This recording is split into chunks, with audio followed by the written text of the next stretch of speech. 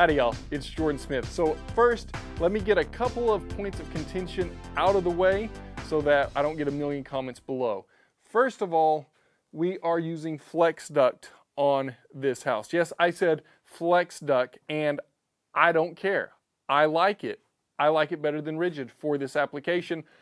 Whole nother topic for a whole nother time. My apologies to Allison Bells and Risinger.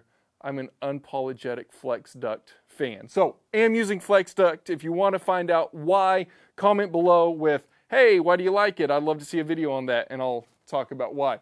Second point of contention, if you look up here, you can see that my roof deck on this Bellville Farmhouse is spray foamed. Now, remember, we have Tech Shield up there, and remember I said, if you're using a radiant barrier like Tech Shield, you cannot let your insulation come into contact with your radiant barrier because it totally defeats the point of having radiant barrier up there.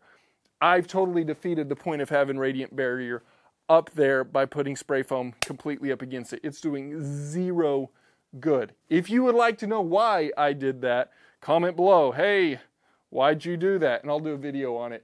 Long story short, I was sort of straddling two theories of good insulation and air sealing practices, but I wasn't firmly in either camp, and I was afraid because of the way that I was straddling it that I might have been making bad decisions.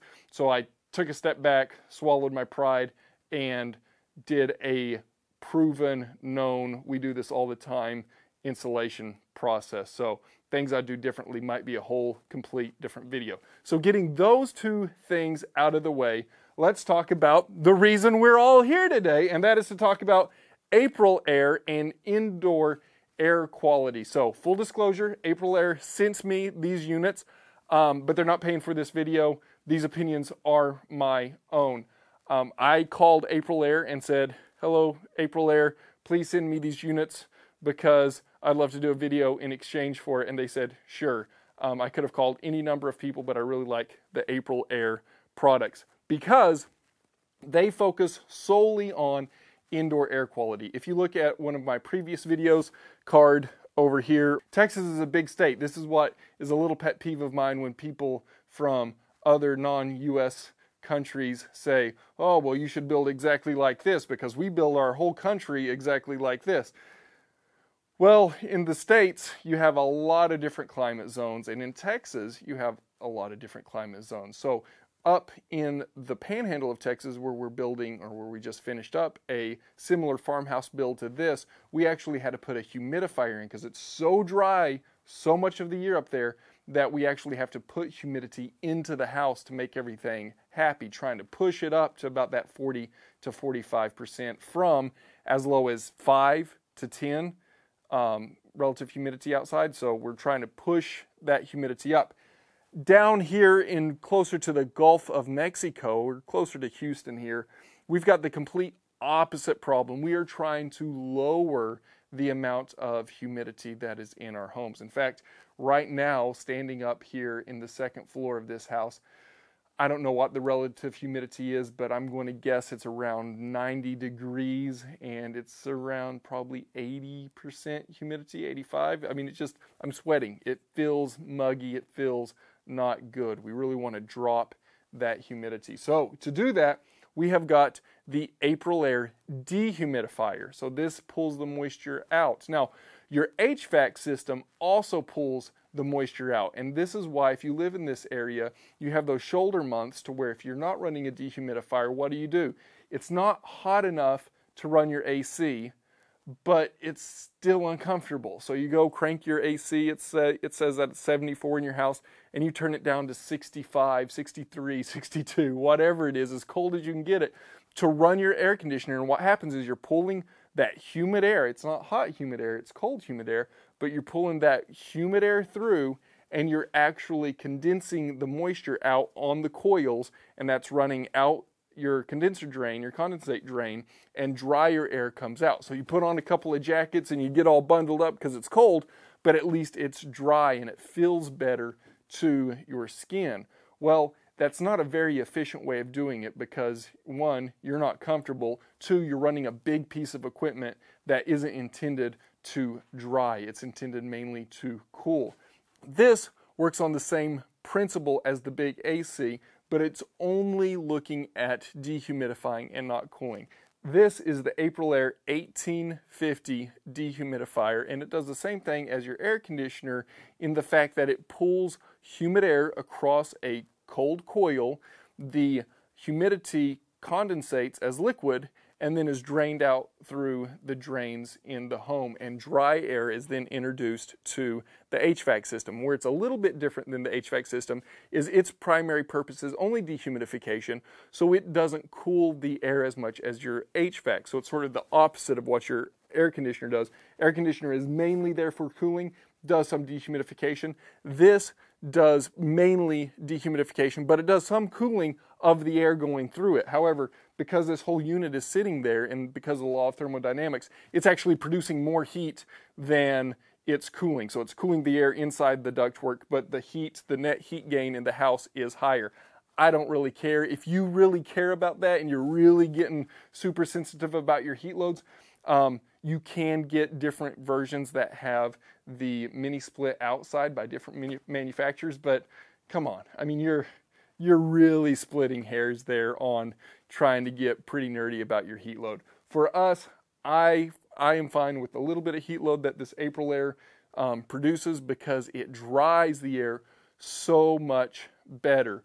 We're able to reduce our humidity from, in this area, it can literally be 90-95% humidity, and we're able to drive that down to that 45 or 50% humidity level very easily, and only use our AC systems for cooling, which makes it much more efficient because we're running a little bitty unit here most of the time to dehumidify, and only kicking on our big units when we need to cool, and when we properly insulate and air seal, we're not having to cool as much. Now, to the insulation and the air sealing, this is a tight home. We haven't done a blower door test on it yet, but I'm guessing that we're probably going to be somewhere definitely under 3, probably under 1 when we're all done with this whole thing, somewhere lower than 1 ACH 60 in this house. So that means that the air that's in here will stay in here for a very long time if we don't have some strategy for both replenishing the stale air with fresh air and filtering that air. Now, this is where this becomes really cool. The dehumidifier is doing a lot for comfort, but not so much for health without the secret weapon of fresh air intake. So this unit is equipped with or it comes separately, but we have installed a powered Y damper on it. So right after this dehumidifier, before it goes into its return here, it splits. It has a return that comes from indoor air, and it also has a return going to the outdoor air, to where we can actually pull air in from the outside inside. It runs through the dehumidifier before it's introduced to our air conditioner. Actually, we have this ducted completely separate, so this is a complete separate ducting system than our HVAC, but it's dehumidified before it's introduced into the air into our house, so we're not having to dump humid air in and then pick it back up through our returns and dehumidify it later. We're dehumidifying it on its way in.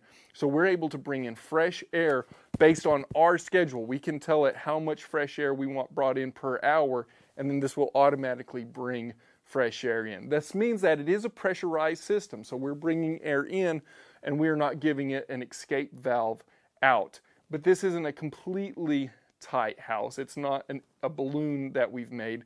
It's going to be able to find its way out, and because it's pressurized, any leaks that we do have here, it's going to be forcing any particulates out of the house instead of a depressurized house where you're sucking things into the house. So definitely my preferred way of doing it if we're not doing an ERV or an HRV system. And in this part of the world, the dehumidifier is running so much of the time that I really like this setup, and it prevents us from having to buy yet another piece of equipment.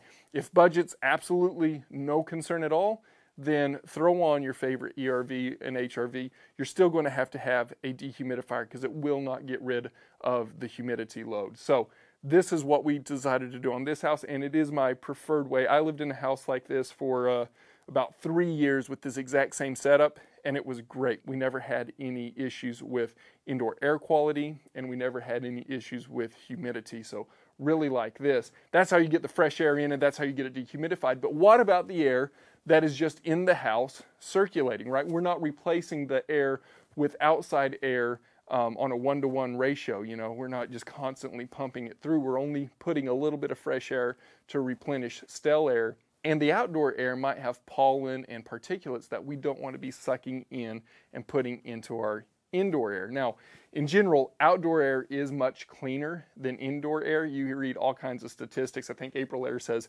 5 times. Indoor air is 5 times as polluted as outdoor air. But I've seen those numbers range all over the place. Like in Chinese cities, I've seen the outdoor air quality be much worse than indoor air quality. But in general, it's the consensus that indoor air quality is generally worse than outdoor air. However, there is a bunch of pollen and other things outside that you want to clean up and you don't want to have circulating in your house. And this is where the third stage of indoor air quality comes into play in this house. So we're dehumidifying, we're bringing in fresh air, but then the air that's in here, we're actually putting through a very fine MERV 13 filter. Now, MERV is a rating from 1 to 16, and I see charts from 1 to 20. I'm not sure exactly where it peters out, whether it's 16 or 20, but in most air filtration systems, you're going to see from 1 to 16, 16 being the best filtration, 1 being the worst filtration,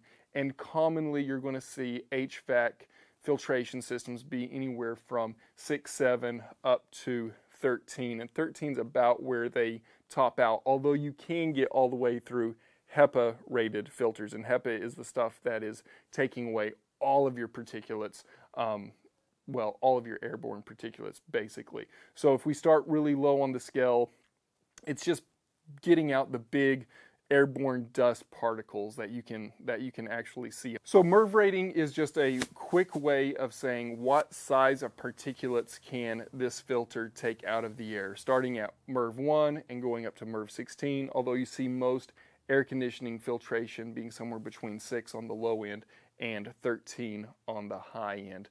You can get higher all the way to a HEPA rated filter where it's taking out nearly all of your airborne particulates, but 13 is a general really good filter for indoor air quality, and that's going to reduce 90% of your spores and any allergens that are floating around in the air.